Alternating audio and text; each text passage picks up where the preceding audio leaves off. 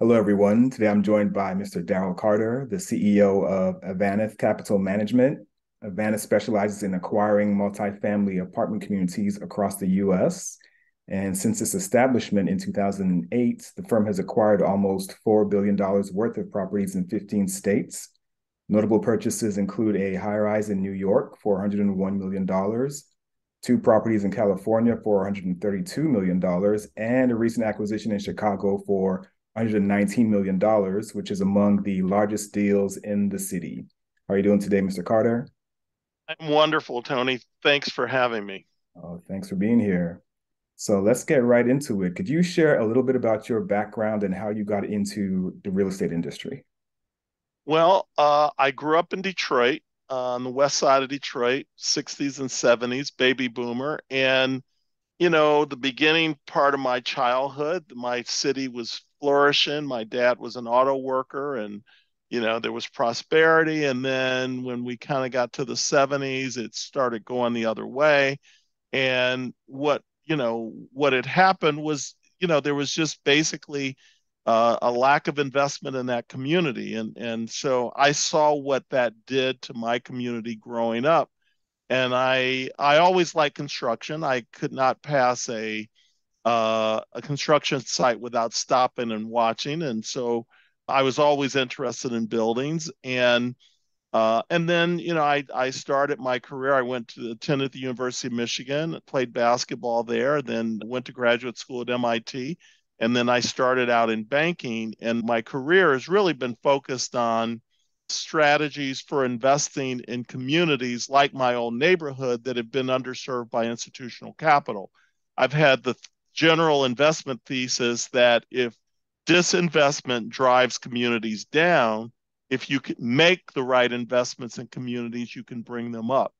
And we've deployed almost $4 billion in communities across the U.S. and West Oakland, South Side of Chicago, Detroit, North Long Beach, South Central Los Angeles, and we have shown that if we make good investments in housing in communities that have been underserved by capital, particularly communities of color, it attracts more investment and it can change those communities. And so that's been a key part of our investment thesis. And we've been very blessed to find an investment community out there of institutional investors that like what we do. And we have generated attractive risk adjusted returns and we've made positive impact on communities. So that's kind of a nutshell.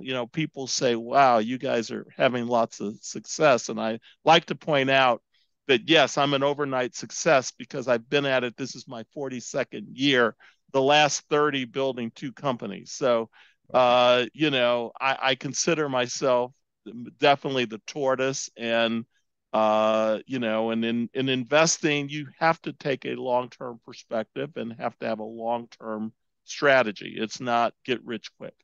Right. And as someone who's been in the industry for, as long as you have, what are your thoughts on the current state of the affordable housing industry and what are your predictions for it going forward?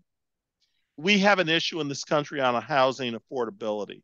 And the main reason that we have that is that we do not have enough housing of all kinds, affordable housing, luxury housing. I mean, and Wall Street Journal had an article yesterday, and there are different pundits that say we are short 2 million to 8 million housing units across the country. Somewhere in that number is true, but we definitely have a shortage of it, and particularly housing that serves people that are at 50 to 100% of area median income, which is very, very difficult to, there's a shortage of that. And so the state of affairs in affordable housing today, there is considerable demand and we have an undersupply. So the fundamentals of the business are doing well, but we have to do something to address housing affordability in many communities across this country because often people are paying 40, 50, 60% of their incomes in housing. And that's just not sustainable. And it leads to bad health outcomes because people don't have the money to pay co-pays, to get checking, to get checkups and things.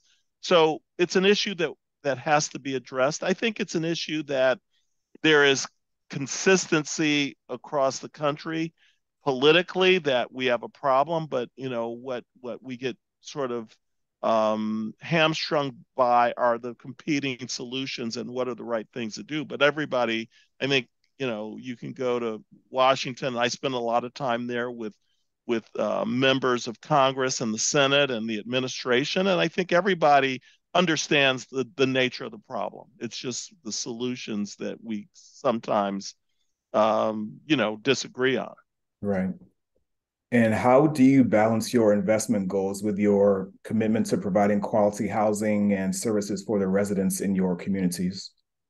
Well, I mean, I think they're hand in hand. I mean, I always tell our team, look, if we just take care of our residents, we're gonna we're going to make money, we're going to make an attractive return for our investors, we're going to create opportunities for our team members, our 500 plus team members. And so number one is taking care of our residents. When you look at affordable housing traditionally in communities of color, and people say, for instance, that Section 8 tenants are bad, well, my God, and that's 40% of our residents. What we have learned is the perception of Section 8 tenants are reflective very often of poor owners in management companies and less on the tenants. And 40% of our families are Section 8 households. And, they are pursuing their American dream just like anyone else. Hardworking people and very often two income families. And people say, well, why do they get Section 8? Because they both work at Walmart and they live in LA. And that's the situation. And one of the things that there is a stigma about things like that and investing in affordable housing and, and the like. And one of the things we like to believe is that those stigmas are really not correct. And you go to other countries. I mean, we have been blessed to attract investors from Germany, the UK, Switzerland, the Netherlands. They have very similar programs, and most people there, when you describe Section 8, they say, "Oh, that's good because we have programs like this in those countries." But Mm, but we get so many things in our U.S. housing policy twisted in with housing, like matters of race, that when you take them out and look at the fundamentals, like just most people in Germany get some level of housing subsidy if they make, say, under 75,000 a year. And it varies, and they may live in a building with people making twice as much, and no one knows what anyone makes. And but that's the way that seems to work well. And again, we tend to stigmatize affordable housing in certain communities that, it really shouldn't be about that. right. How would you say, or could you speak on your strategy when it comes to attracting institutional investors, and how have you managed to leverage those relationships to build the size of the company that you have to date? Well, it's the holy grail in building a business in the investment world is raising capital, and I think it probably incorporates at least three elements. Number one, first and foremost, is generating an attractive return for the investors. That's one thing. And people say, well, how what are the elements of raising capital? That's one. The second thing, something that is highly scalable. People like investing in things that are profitable, but people are attracted to things that have scale, the ability to grow. I mean, people want the next Facebook, they want the next, you know, TikTok or whatever it is. I mean, but something that will grow with scale. And and I think that the increasingly today, people want to make an impact.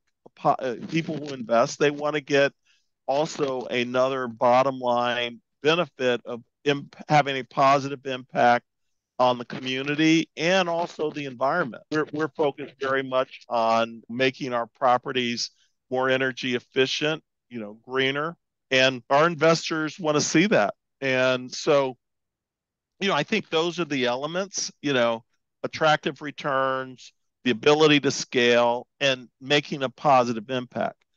I would say underline that there's a whole lot of things that about in institutional investment of building the infrastructure of financial reporting, risk management, and those elements, which are equally as important from a kind of quality of life perspective for our investors. I mean, quarterly reports are due a certain day, and you just got to get them done, and they have to be correct. And a lot of people sometimes underestimate the investment that one needs to make in technology, accounting systems, and people to appropriately manage and to attract institutional capital. It's one of those things that, it's a day-to-day lifestyle issue for our investors, and their staff is to making sure that, our reporting is accurate and also timely. Thank you. Switching gears a little bit, I want to talk about some of the strategies that you've implemented and what your thoughts are on what other affordable housing investors can do to kind of position themselves for success in this economic climate. Well, the one thing, probably the biggest strategy, Tony, we've employed is we look at investing not only in brick and mortar, but holistically in the lives of our residents. And I'll cite a couple of things. I mean, we own, we have properties that have large, that they're family oriented with lots of kids. Most people work, and very often the school bus pulls up and there's no parents at home. So we do at a lot of our family communities, we do after school programs. And we do that because the parents like it, the kids are in a safe place. We will generally find a nonprofit that we bring on site to operate it. But that becomes something that parents like, and it makes the property safer, drives down the maintenance costs, it translates to occupancy and minimizes turnover. So we do a variety of things like that. We own about a quarter of our communities are age restricted seniors communities, which are all independent living. And for those communities, we are very focused on wellness. If we can make our seniors healthier for a longer period of time, then they can maintain independent living, that they don't need assisted living or higher level of nursing care. So wellness has been important. So again, that translates our wellness programs where we do fitness classes and things like that. But also we will help organize farmers market to bring fresh, vegetables and produce to some of our communities that are underserved by retail and supermarkets and quality food outlets. But again, that's to promote long-term health where, again, it translates to higher occupancy where our residents can live there longer. We recently, you know, took on a program that is sponsored by a very talented startup company, couple of guys who started it. It's called Isusu, and what it does, I think you interviewed. Abby. Yes, with Mimo and that is a great company. They do, of course, data analytics. I think we have 2 or 3,000 of our apartment units, and what they do is they report on-time rent payments to the credit agencies. And it's interesting, and this has been a big. I've been involved in at the National Multifamily Housing Council as a former chair, but also a board member, where we have, when you look at probably 10 years ago, when you look at the analytics of some of the big credit agencies, car payments um, installment sales from stores and the like were higher weighting, given higher weighting than rent payments. Rent payments, obviously mortgage payments are very they're always reported to credit agencies, and that's why homeowners move their credit scores up. But people who pay rent on time, they had historically weren't getting the benefit. And when you look at the discrepancy between minority home ownership rate versus whites, that basically created this incredible, what I call this credit ghetto, if you will, Mm. of not being able to raise scores. With what we have been, on the properties that we have enrolled, and we have again about 2 or 3 thousand households. One which was amazing. There were probably 400 people who had no credit history. They were ghosts on the credit scores. They now have a credit score. So you have a heavy presence on the West Coast and on the East Coast of the country. Are there any other markets that are of interest to you at this point in time? Well, we're always very deliberate when we go into a new market. The last new market we went into was Boston, and Boston has many of the same elements that, some of our other markets, Seattle, Denver, very, very high housing prices, and lots of, when you look at Boston, all the universities and things, which, most people don't realize. I mean, one of the challenges at many universities is that not student housing, but people that work there. So Boston was the last market we entered. And of the places, that the urban areas that we're looking at that we're not in, probably our number one that we're kind of looking, the two that we're looking at would be maybe Nashville and Atlanta. Lots of growth, um, great employment, lots of great airports. I mean, that's a key element in places, um, and great job growth across a variety of sectors. So, we're in Orlando, we're in the Carolinas. So Atlanta is probably that place that we are, and Nashville, because again, lots of great stories in those cities. Um, and again, we think that, and all those cities need more affordable housing.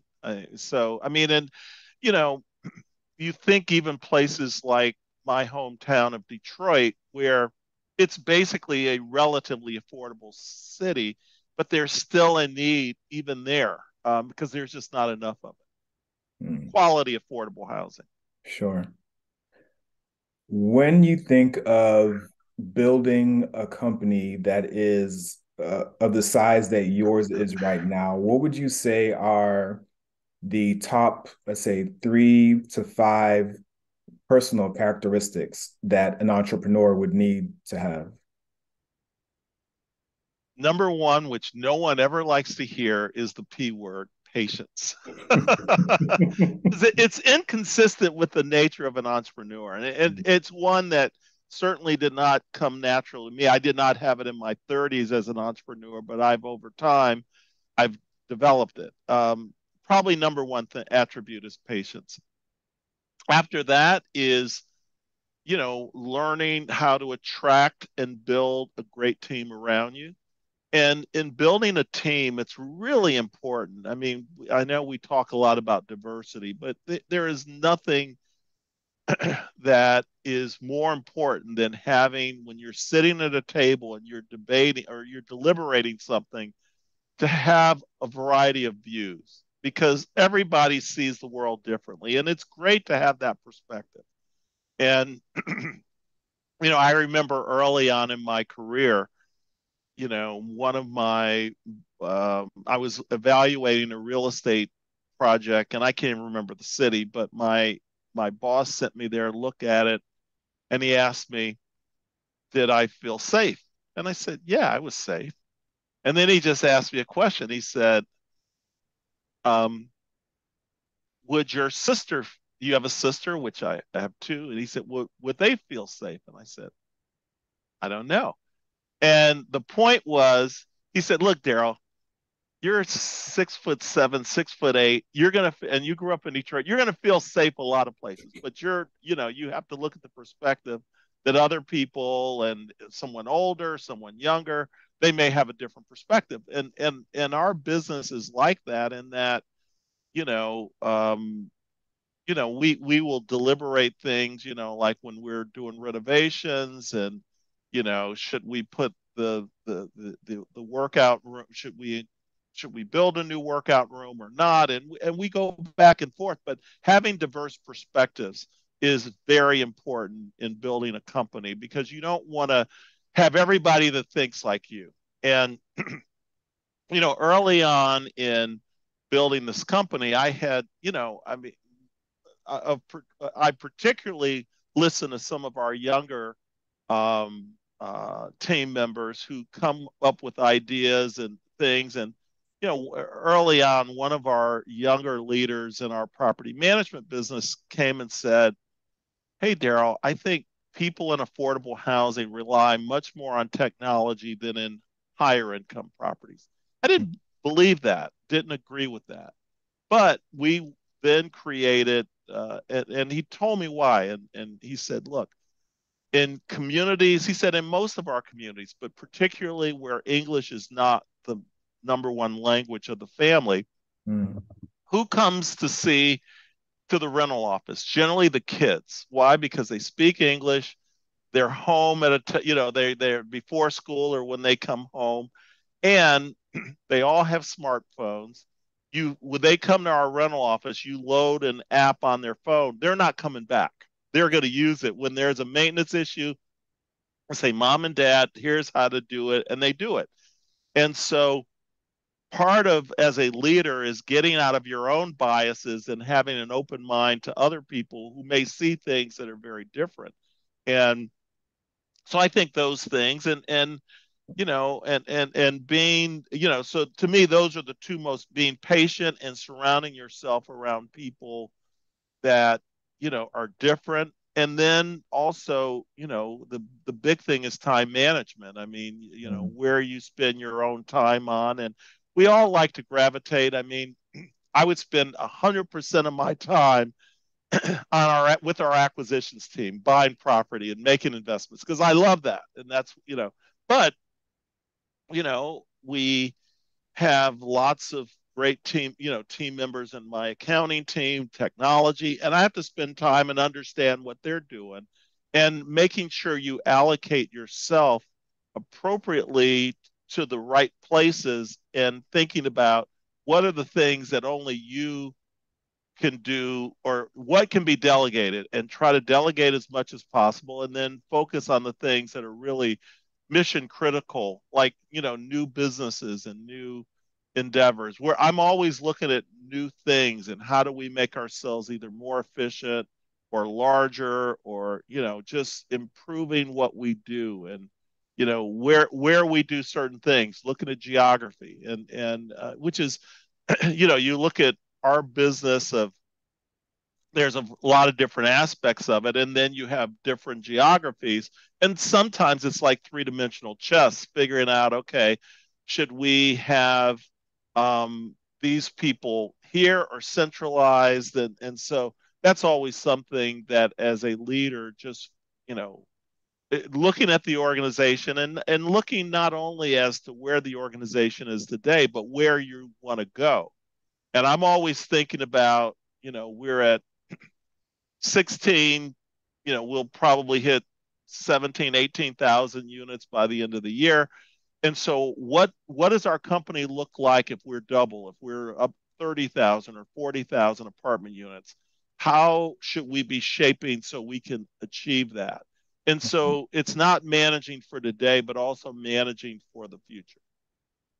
And you mentioned something that was very important. In addition to companies like Isuzu that are making real estate, I guess, more tech enabled and apps that your residents might find useful, are you paying attention to any other type of startups or that are in the prop tech space and how technology can be used in other ways to improve what you're doing?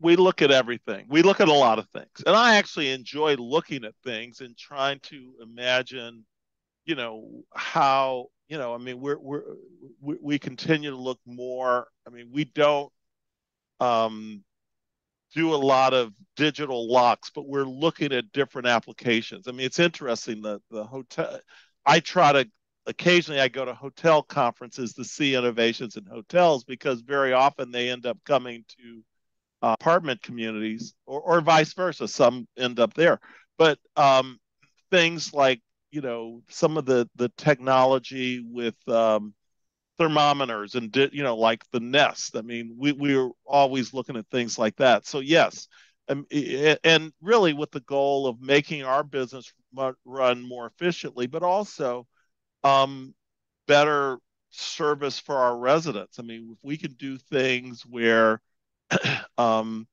they can better manage if they live in Florida, and they can manage their heat more efficiently, where they can lower their energy costs, but not having to walk necessarily into a hot apartment at the end of a day.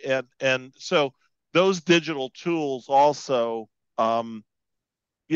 improve our resident satisfaction. So, it's something that I think, that we look at a lot. I spend a lot of my time looking at, and I think that, it's, and, we've adopted a lot of technology and how we manage the business. I have a vice president of applications who he was always tutoring me on different things that he's rolling out, and because I want to learn it as well. I mean, you never get, I don't care who you are, but I always say, and I talk to my friends who own companies, I said you should be learning everything from, and including from your people who know more stuff about you know their areas than you do, just to learn it, just to understand better their job so you can make better decisions. Right. In our previous conversations, you definitely mentioned the intentionality that you have when it comes to including Black-owned businesses in your Yes. ecosystem. Could you speak a little bit about that and why it's important to you? Well, it's important because I do think again it's consistent with our values of investing in underserved communities.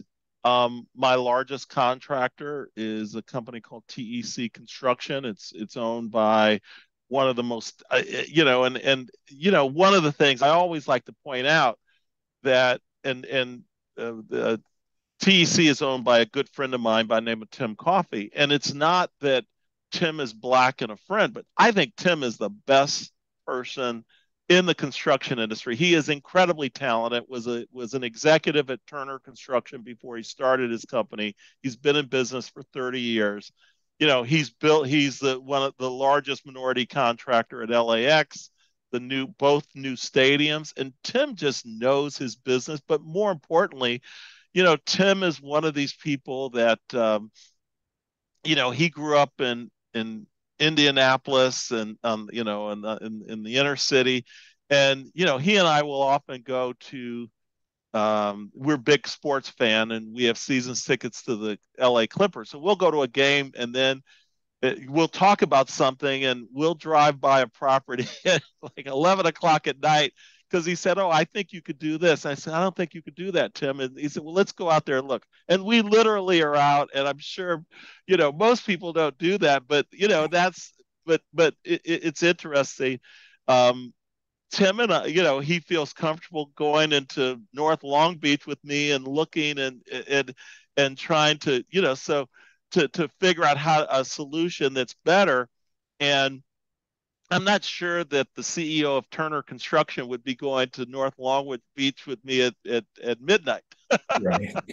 But still, I think it's important that we a very good friend of mine who's Victor McFarland up in San Francisco. We're partners with Victor on a redevelopment of one of the oldest um, African American sponsored housing cooperatives that was started in the 70s. We're involved with a redevelopment. We manage the property with Vic McFarland Partners. Um, so we collaborate. We started a management company in North Carolina with a very talented African American woman, Dion Nelson, Laurel Street Residential. And Laurel Street, we now have a company called LSA Management, Laurel Street Avanath, where we are managing some of Dion's properties, but also, some of ours that are down there. So it's important that we build this ecosystem of black and brown businesses that we can grow together and support each other. And I think that other communities do it, and I believe very strongly that we can do it, and we can do it and not sacrifice anything. I mean, this is not, this is something that I'm dealing with the best and brightest. Right. Appreciate that. And you're part of that as well. What you do is very intriguing to me, and your company, you have very high standards. You're very aspirational in what you're doing, and I applaud you in all the things that you're doing, because I think you're part of that group out there that's making change. And so keep on doing Thank you. it. I appreciate the kind words. And in wrapping up, do you have any parting advice for the real estate investors out there, or entrepreneurs in general? Yes, being patient and being persistent, and recognizing that the hardest thing, raising money, is not easy. The first time when I started my first company, which was called Capri Capital, with a high school friend of mine by the name of Quentin Primo. And Quentin and we literally, before anyone backed our company, we were looking for an investor, and we had about 57 meetings. We had 57 meetings because I kept a list of them. And it was the 58th meeting that we had someone say yes to us. And one of the things that's important to point out is that my first five or six, I was like, oh, these people are crazy. It's because we're black. It's because this or that. And I was just very, very negative. And probably, I don't know, meeting number six or seven, someone took the time to say, look, this is what's wrong with what you're doing. It's this, this, this. And they were very thoughtful in it. And I said, maybe the no's, we need to learn something from each no. Hmm. And when you approach something like that, and every time we had a meeting, we would walk away saying, "Oh, we've learned this. Now we need to just do a little bit of an adjustment this way." So don't view rejection as rejection, but view it as it's part of your market research of making what you do better and better. So, and a lot of times, again, people will look and say, well, people don't want to invest with me because I'm black or this or that, or, you know, I remember having a meeting with a private equity firm out of Columbus, Ohio, that basically said, we really like you, we like your business, but we don't like people that went to the University of Michigan. We're Ohio State people, and they were being a little. They gave us more legitimate reasons, but you never know. I mean, that's just as maybe a reason than the color of your skin. So again, I encourage particularly my brothers and sisters that are black and brown to just have a viewpoint of try to learn from whatever rejections you get. Thank you. Well said. And with that, thank you again, Daryl, for your time. Definitely appreciate it. Kudos on all your accomplishments to date, and we'll definitely be staying tuned to all the future plans you have coming up. Well, thanks, Tony. And again, keep on doing what you're doing because you're making a difference out there. Thank you. I appreciate it. You have a great day. Thanks.